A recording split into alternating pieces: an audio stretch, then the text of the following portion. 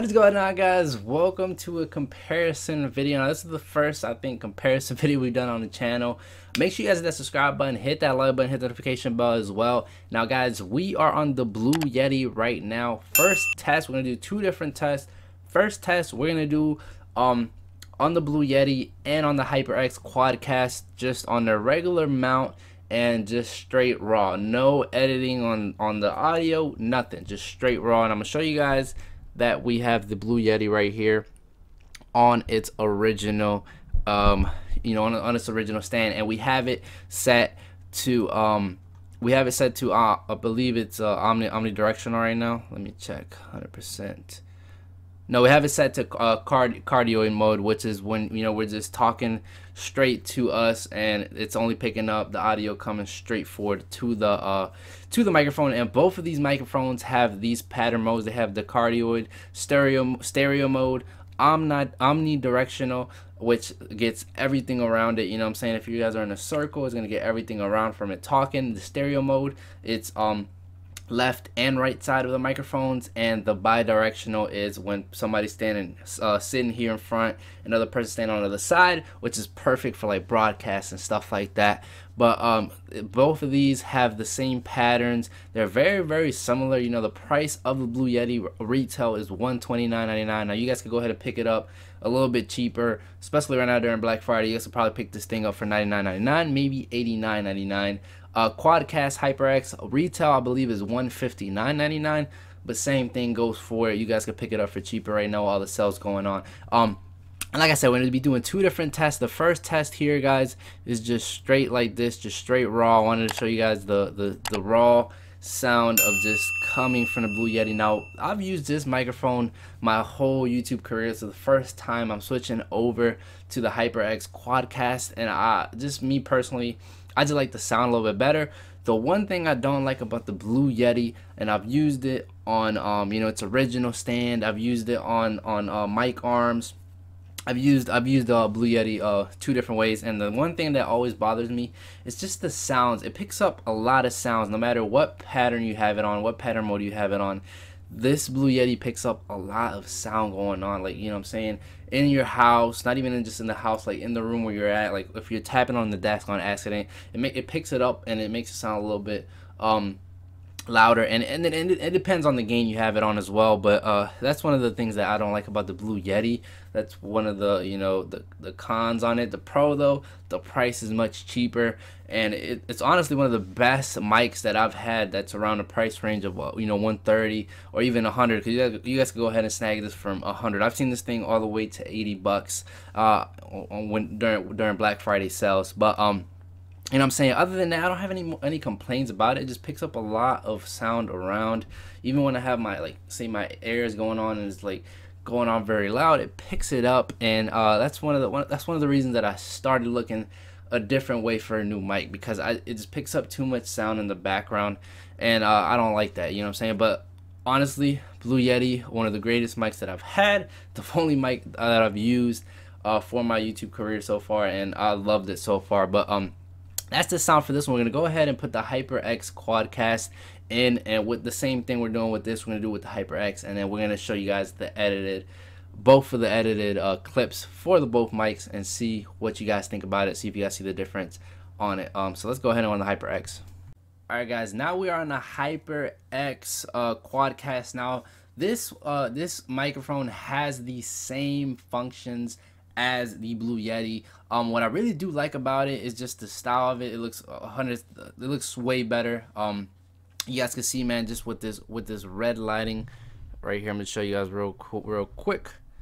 That red lighting on this microphone makes it really cool. Just cosmetics wise, it looks real cool with that. And then the tap feature that it has to mute, where you just gotta tap the top of the microphone, and then the light disappears. The pop filter as well, the built-in pop filter, is a plus on this microphone. Now, I haven't used it a lot, so I don't know what the cons are as much, but as I start to use it, I'm going to start noticing the stuff that I don't like about it. Now, this one's a little bit more, a little bit more softer, but it makes it it makes the audio sound a little bit more crisp, because it doesn't pick up like a big like bass on it, and it makes it sound way more crisp. Which what is I'm looking for is more professionalism, real real nice audio coming for the stream, for the videos, whatever the case is. And this is just the raw audio with it. Like I said, we're gonna go ahead and show the clips of it with the edited and here in a second. So this microphone brings the same pattern modes, the cardioid, the stereo mode, the omnidirectional, and the bidirectional mode as well. And the gain, the gain, I love how the gain, you could just put it at the bottom. You guys could just flip. If you guys haven't, make sure you guys check out my review video so you guys see exactly what I'm talking about. But this is like a little volume thing that you could just spin around. On the Blue Yeti, you have to spin around the thing at the front, but it's a little hard, and I just don't like how it has the gain on there, you know what I'm saying? The other thing as well, you guys can use, I love the shock mount. The shock mount it brings is a huge plus. Shock mount, it brings a built-in shock mount, so you guys don't even need to buy a shock mount for it, you know what I'm saying? Because for the Blue Yeti, you guys got to get a separate shock mount, and you guys can just go ahead and put this on a mic arm. Now, both of these microphones do go on a mic arm. They could go on a mic arm. The HyperX brings an adapter to it. The Blue Yeti doesn't bring an adapter, but it has at the bottom where you can just twist it onto a mic arm. You've got about a specific one for it because it's a little different than the HyperX, which already brings the adapter. But you know what I'm saying, like I said, both microphones are really good. Very very good to stream with, especially if you guys are beginners and are just trying to stream for the first time or whatever the case is. These are both awesome mics. But if you guys are looking for a budget, I would recommend picking up the Blue Yeti during on sale, because like I said, I've seen that thing all the way to $80. The HyperX, I haven't seen it that low, but you never know, Black Friday deals are around the corner. So guys, I want to go ahead and show you guys the edited clips. We're going to go ahead and hop into the edited clips. I'm going to record audio from both of these microphones. I'm going to edit it, and then I'm going to show you guys what these two microphones sound with edited in Audacity. So let's go ahead and do that real quick. Alright guys, so we are back on the Blue Yeti. Now this is the edited in the software of Audacity. This is the edited sound of how you guys can make the Blue Yeti sound. And honestly, once you guys edit it and all that stuff, it sounds very crisp. Like me, that's why like I said, I love the Blue Yeti. I've used it my whole YouTube career.